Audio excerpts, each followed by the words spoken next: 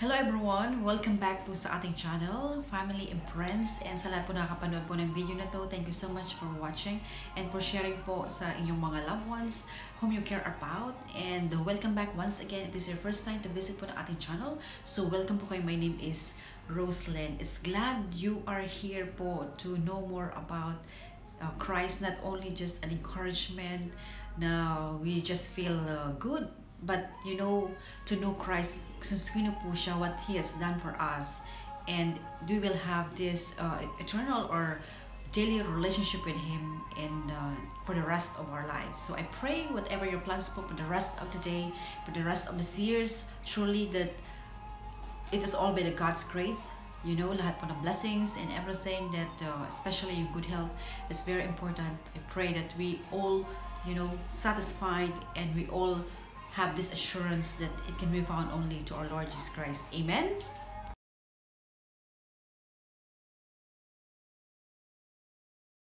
So welcome back once again. So yun nga po talagang is truly God is always faithful and great and good, and everything He does, He is perfect. Amen. So yun nga po, I was so reminded, these powerful words from God, that Jesus is the ultimate healer, is the ultimate provider. So no matter what issues of life you are facing right now, this is a great opportunity, reminder yourself that Jesus is the one who can heal you no matter what issues or sickness you are in. In the book of Matthew chapter 15 verse 29 to 31. Matatagpuan po natin yan sa book of Matthew chapter 15 verse 29 to 31. It's in the New Testament. Basahin po natin. Let's read it all together. And Jesus went on from there and walked beside the Sea of Galilee, and He went up on the mountain and sat down there. Verse 30. And great crowds came to Him, bringing with them the lame, the blind, the crippled, the mute, and many others. And they put them at His feet, and He healed them. Verse 31. So that the crowd wondered when they saw the mute speaking, the crippled healthy, the lame walking, and the blind seeing, and they glorified the God of Israel. Amen. Thank you, Lord God, for reminding us that You are ultimate healer. Spiritual healing, Lord God, that truly You are the God that who truly healed any kinds of diseases in this time of our generation as well. Thank you, Lord Jesus, for giving us Your word today. We bless Your holy name. I welcome You, Holy Spirit, in the midst of us right now and for the rest of our life. In Jesus' mighty name I pray. Amen. Amen.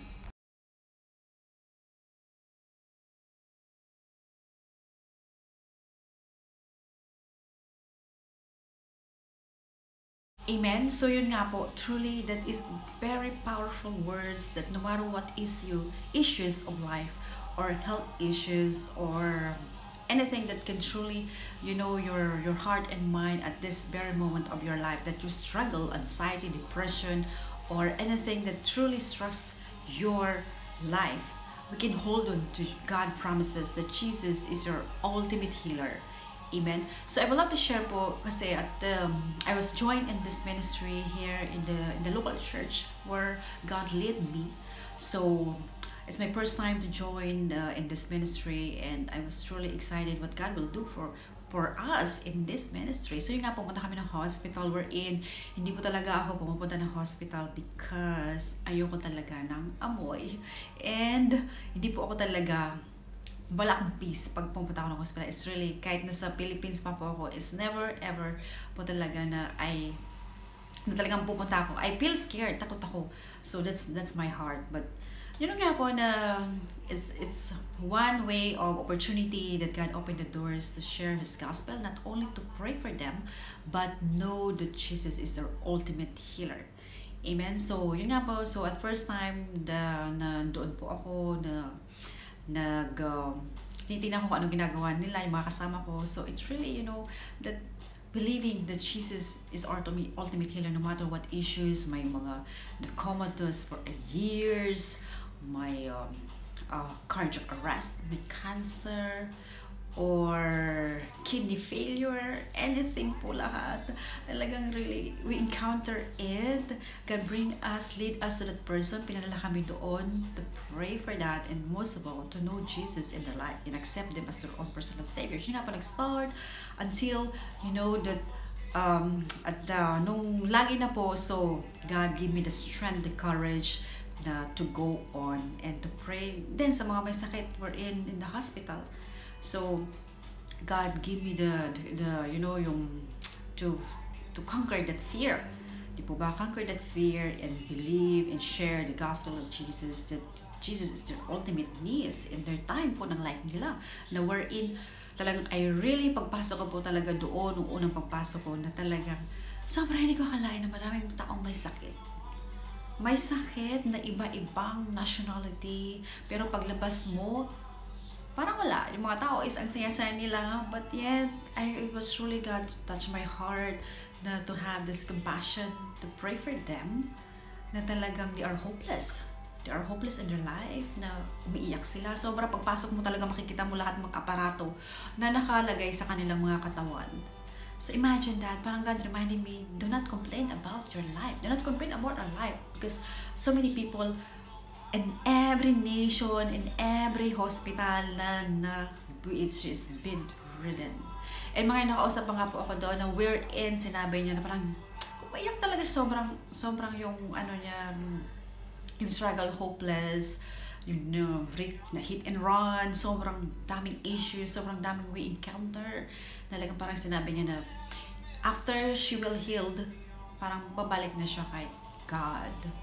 So imagine that, you know, God used that challenges in life to be closer to God. Amen? So no matter what you are dealing right now, believe that Jesus is your ultimate healer. So, yung nga, mayroon pa nga po doon na comatose for years, but God healed them. And as well as lahat ng yung may cancer, everything na yung may na hit and run, everything has a purpose in your pain, and that is to glorify God in your life. So that is why I would love to share that na you are never alone. God truly hears your prayers. I believe that God is speaking to your heart right now. So whatever po ang inyong pinagdadaanan today, especially yung health issues, trust in God. Trust what He has done for you on the cross. Amen?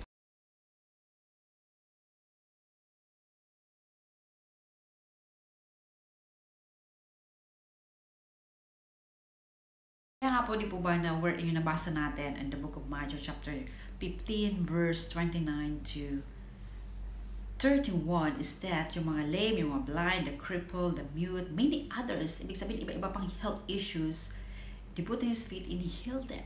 How powerful, encouraging that Jesus is our ultimate healer and provider as well in this time of our generations.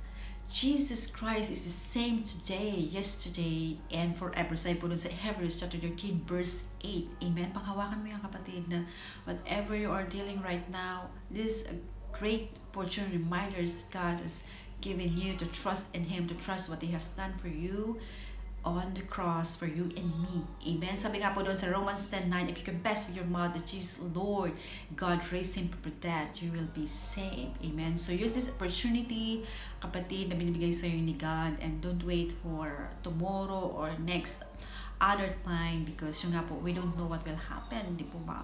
Life is too short. Sabi po nga nila, but we live every day. Na I pray that we will encounter Christ more in our daily life and to serve Him and love Him for the rest of our life. Amen?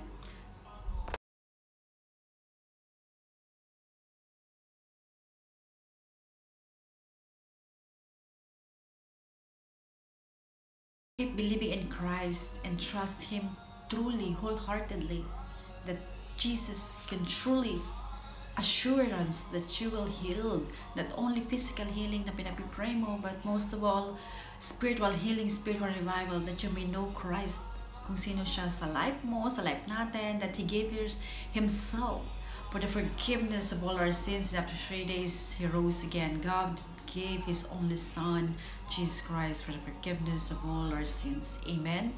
So, yun nga po na every day, so yun nga po na na-stop lang siya nung nag-pandemic, but yet, every day or anywhere we can pray po sa mga tao wherein they needs truly not only healing but lahat ang dami mga tao dyan around the world that truly need Jesus and share the love of Jesus no matter what.